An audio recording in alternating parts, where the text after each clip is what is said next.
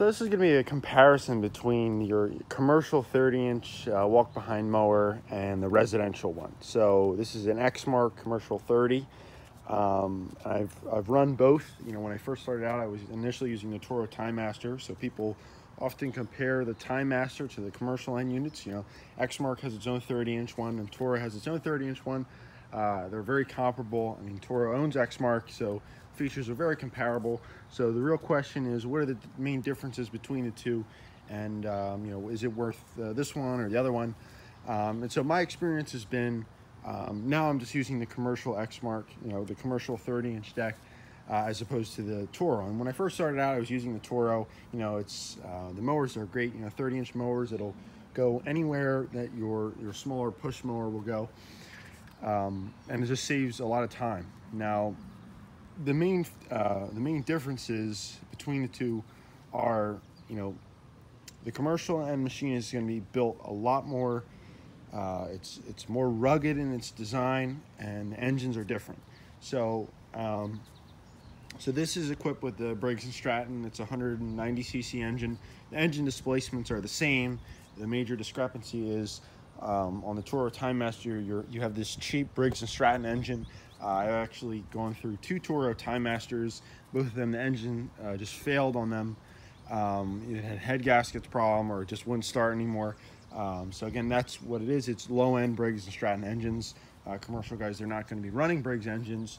All you see are Kohler and Kawasaki, and of the two, Kawasaki holds up a lot longer. So the reliability on this engine, you know, even though I was changing the oil and I was keeping up on the maintenance, just a really poorly designed engine. So it's a cheap engine.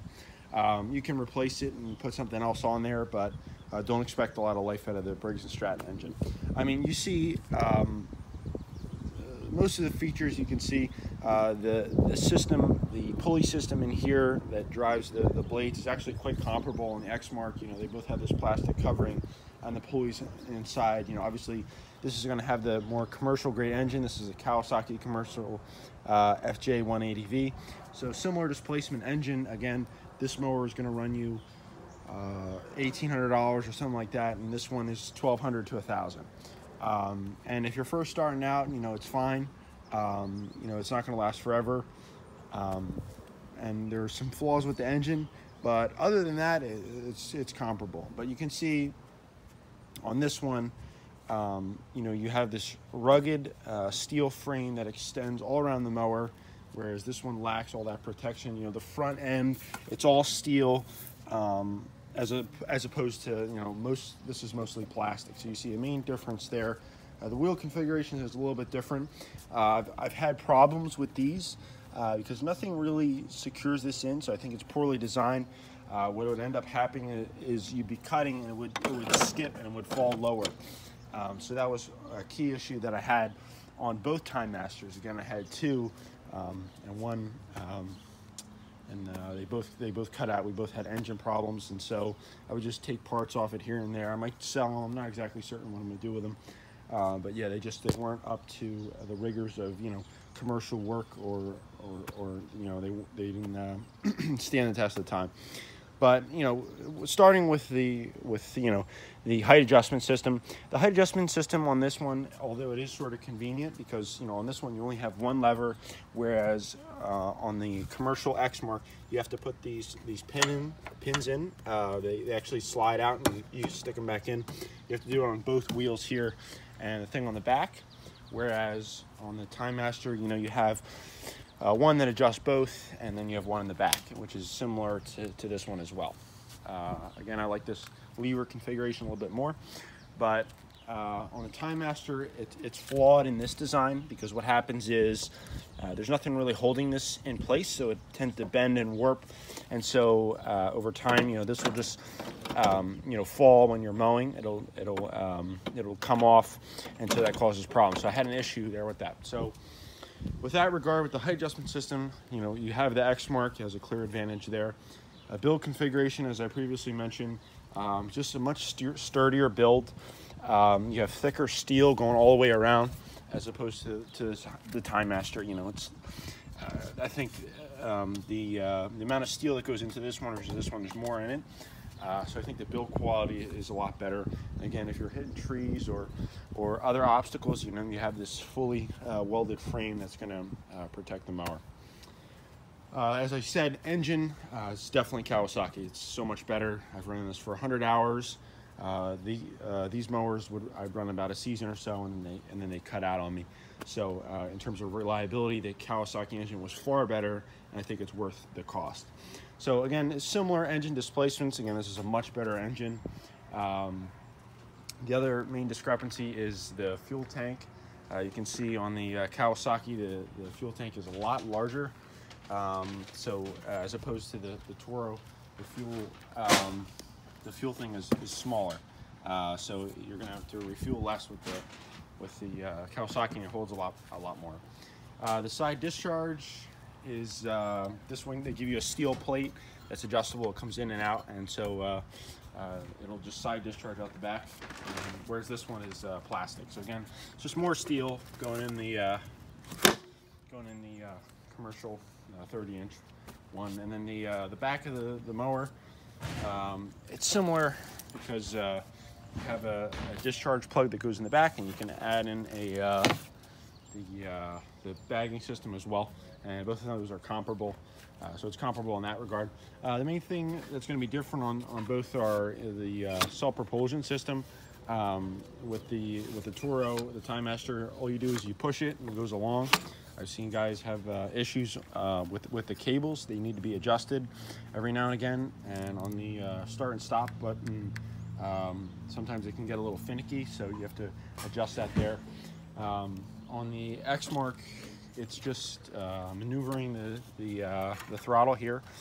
So you regulate speed there and you just turn it off. So a little bit, so it's a different design, but I think it's better. Again, both have a safety feature where you have to pull it in to move it. So the same on this one, just pull it in to move it. And I think the cut quality is very similar. Again, similar displacement engines. It's just this is a much more rugged machine. And you know, I've been through the landscaping business for a number of years, and I always recommend just getting the best that you can afford. I wouldn't cheap out and get the Timemaster. It's just because the commercial 30 is going to last you so much longer. I think this engine is going to last me at least 10 times longer than the Briggs & Stratton engine. Again, it's nothing beats the Kawasaki engines. I've run Kohlers, I've run Briggs, and I've tried the Vanguard, and really Kawasaki is far above the rest. Vanguard is slightly better than Kohler, but in reality, there's no comparison to the Kawasaki's.